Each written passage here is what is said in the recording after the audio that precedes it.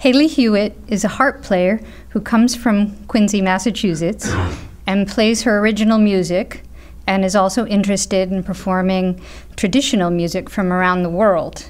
She has studied harp in Scotland as a master's degree student in the Scottish Music Department of the Royal Conservatoire of Scotland, and came back to the United States to pursue her career in playing harp and teaching and writing music on the harp.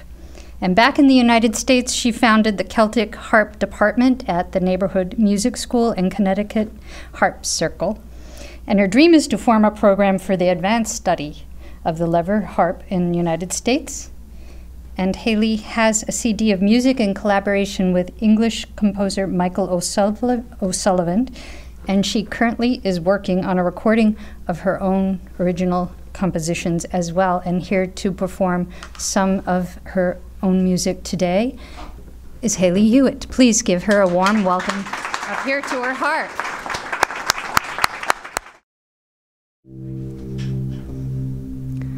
When first to this country I came as a stranger, I placed my affection on a maiden. She was young, she being young and tender, her waist small and slender. Kind affection has made her to be my overthrow. On the banks of Ban Water, where first I beheld her, she appeared like a goddess or like some Grecian queen. Her eyes shone like diamonds, her hair bright and golden, her cheeks like two roses, or like blood drops on snow.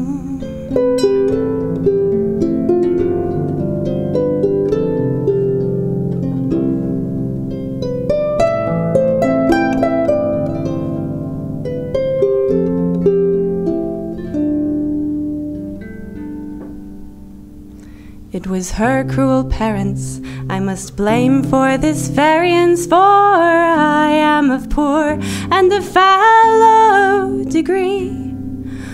But I'll do my endeavors for to win my love's favor, although she is come from a rich family.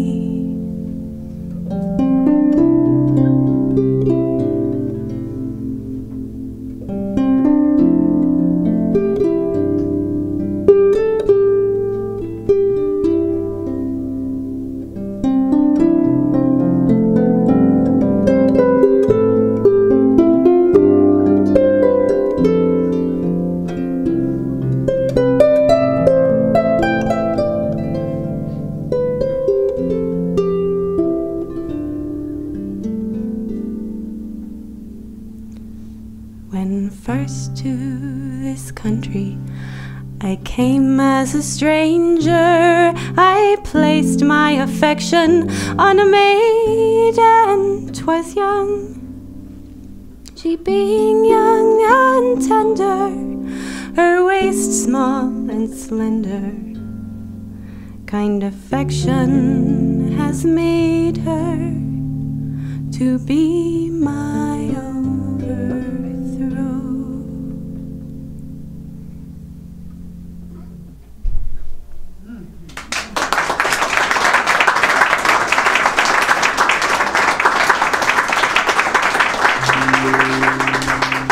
Thank you very much.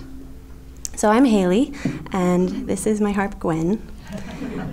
I've had her since I was 8 years old, so we're best buds. So next I'll share with you a lovely set of tunes that I picked up while I was in Scotland.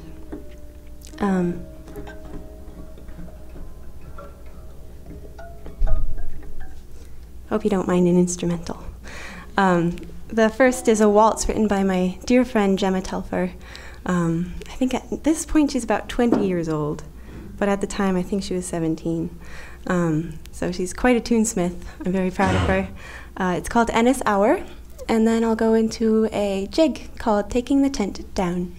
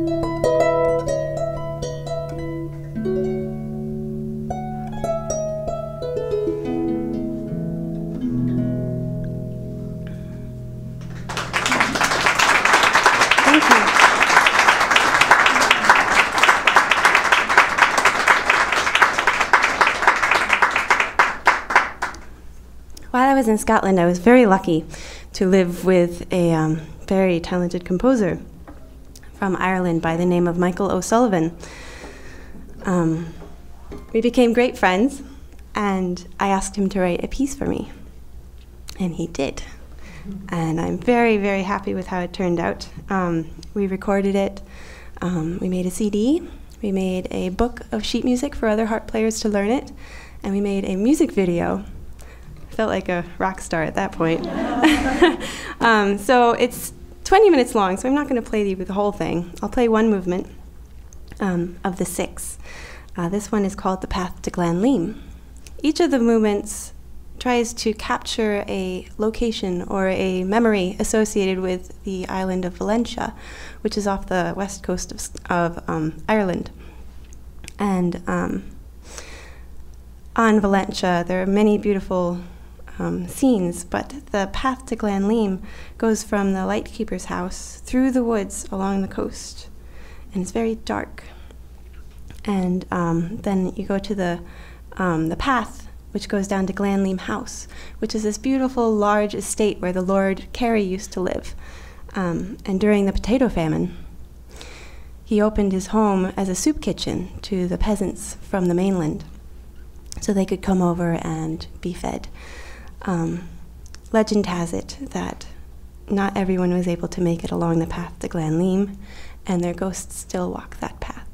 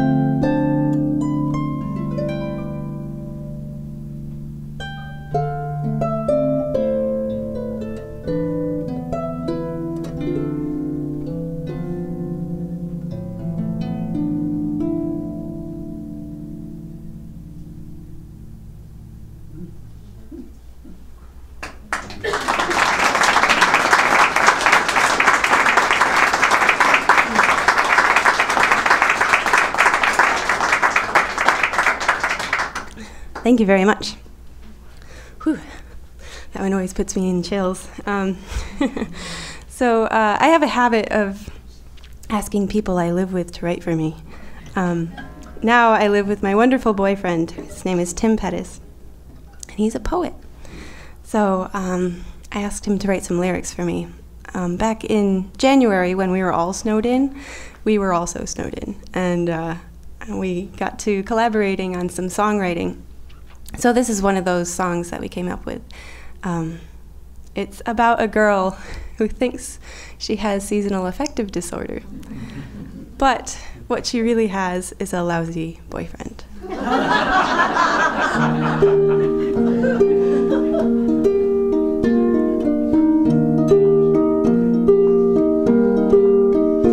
I was buried alone under 6 feet of snow. Not that you could know, but it must be why I'm feeling so low. But I won't feel down when the sun comes around. Not that you could know, 'cause it's easy to hide things from you.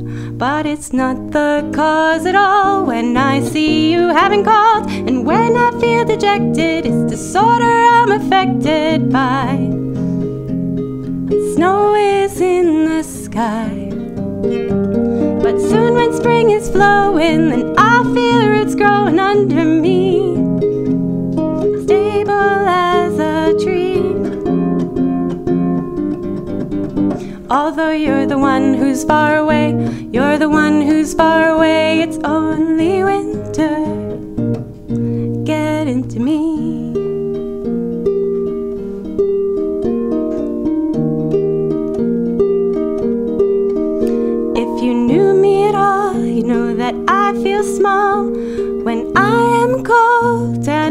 just want someone to hold. But I'll brighten up now, the snow's not coming down. Not that you could know, but it makes me think of you. 'Cause it's these chemicals in my brain. Not that we haven't talked in days. And when I feel dejected, it's disorder I'm affected by. Snow is in the sky, but soon when spring is blowing, then I feel roots growing under me. I'll be stable as a tree. Although you're the one who's far away, you're the one who's far away. It's only winter. Get into me. I went to meet a man today to teach me how to medicate, to drive away the sadness from the storm. After I've been hearing rumors, though I know it's only rumors, that you've been keeping warm. Yes, and when I feel dejected, it's disorder I'm affected by. Snow is in the sky, but soon when spring is blowing, I'll feel roots growing under me. I'll be stable as a tree. Although you're the one who's far away, you're the one who's far away. It's only winter. Get into me.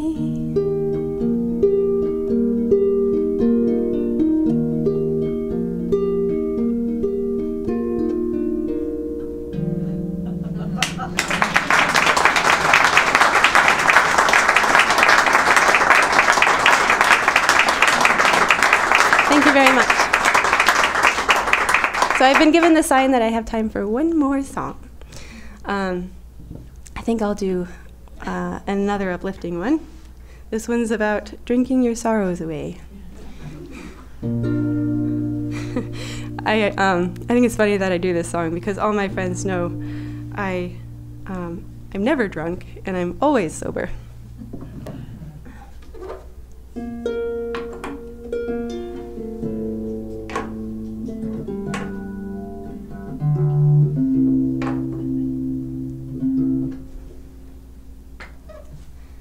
I'm always drunk and I'm seldom sober, a constant roving from town to town. But I'm old now, my sporting's over, so Mal, you store, won't you lay me down? Just lay my head on a keg of brandy, it is my fancy, I do declare. For while I'm drinking, I'm always thinking on lovely Molly from the County Clare. The ripest apples, the soonest rotten, and the warmest love is the soonest cold. A young man's fancy is soon forgotten, so beware, young maids, and don't make so bold. Just lay my head on a keg of brandy, it is my fancy, I do declare. For while I'm drinking, I'm always thinking on lovely Molly from the County Clare.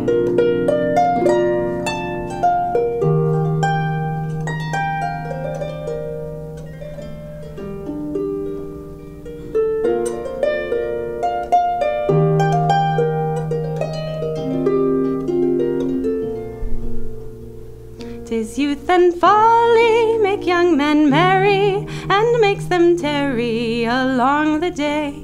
What can't be cured, love, must be endured, love. So farewell, darling, I'm going away. Just lay my head on a keg of brandy, it is my fancy, I do declare. For while I'm drinking, I'm always thinking on lovely Molly from the County Clare. Just lay my head on a keg of brandy, it is my fancy, I do declare. For while I'm drinking, I'm always thinking on lovely Molly from the County Clare.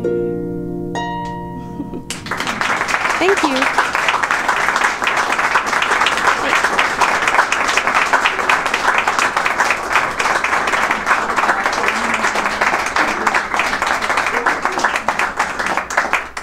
Does anybody have any questions? We could take about 2 at this point. Any burning questions with the harp, the songs, Haley? Oh, we got one in back. Yes? Is your lovely boyfriend jealous of your relationship with your harp? He knows. He's fine with it. At least I hope so. Yes? And so where do your ideas come from for your song? I tend to play the music that I like. So if I find something I really like, I'll learn it and see what I can add to it. The songs that Tim writes, he usually comes up with the idea. Or the Getting to Me song, I said, hey, wouldn't it be funny if we wrote a song about a girl who just has a horrible boyfriend? But yeah, and he liked the idea enough that he wrote lyrics for me. But most of the time, it's his idea, and then I try my best to set the music to suit the tone of the words. I haven't yet gotten up the guts to write my own lyrics. That might happen someday, but not today. I don't have the same guts you guys do. Oh, there's one over there, yes? I was just wondering, how much does the harp weigh to carry around? This is a Dusty Strings 36-strung Neo-Celtic folk harp. It's about 35 pounds, and in its case, it's about 40. I don't really feel it anymore because I've been carrying it around since I got it. It kind of feels like another part of me at this point. So, yeah, it doesn't really feel that heavy anymore. So, thank you very much, everybody. Thank you.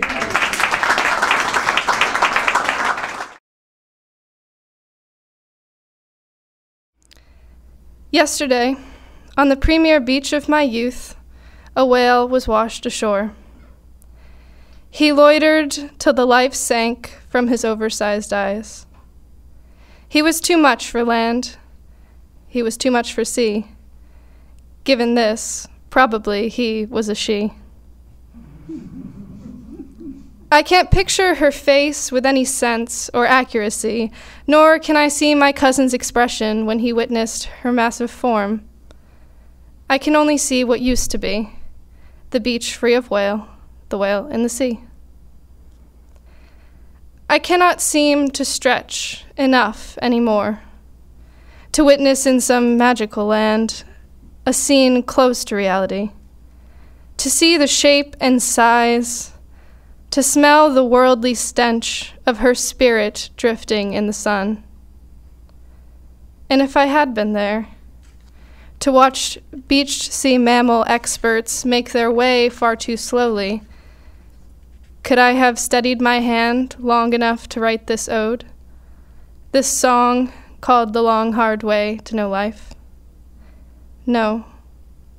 Simply I'd stand, into night, with her dead glass eyes and my newly quaking heart, 2 moons overhead.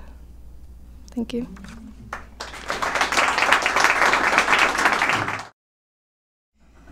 I swear I'm no slave to my government, though my government keeps telling me I'm dreaming. I know I'm not a slave to my cell phone, as I'm in the habit of leaving home without it. Nor am I a prisoner of propriety. My friends can attest to that.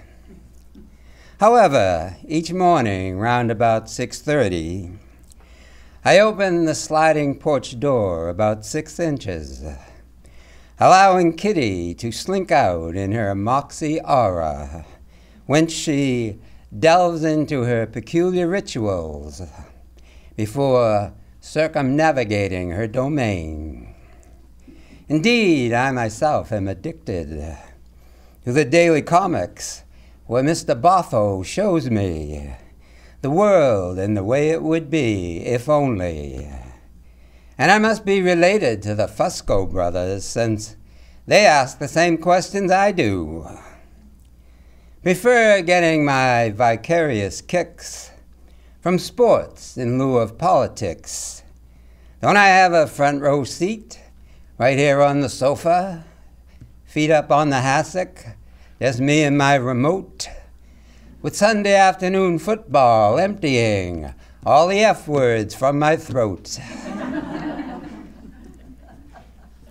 I'm drawn to the Celtic music, loosed upon us in this Irish pub during their early evening weekly session, sipping pints of Guinness all the while. Twice a week I must stroll through the Victorian cemetery, whose lake is home to the blue heron and jumbo turtles, whose statues assure me I'll be remembered. Most days you'll find me weeding my garden, as fastidiously as Kitty is grooming herself on a nearby bench 'neath the juniper tree. I'll abide no interruptions when I'm out to sea in a Melville fable, or enthralled by one of Nathaniel's haunting twice-told tales. Oh, I'm a free man, I am, notwithstanding my mandatory pastimes. Thank you very much. Death is a cloud alone in the sky with the sun. Our hearts, turning like fish in the green wave, grow quiet in its shadow. For in the word death, there is nothing to grasp, nothing to catch or claim, nothing to adapt the skill of the heart to.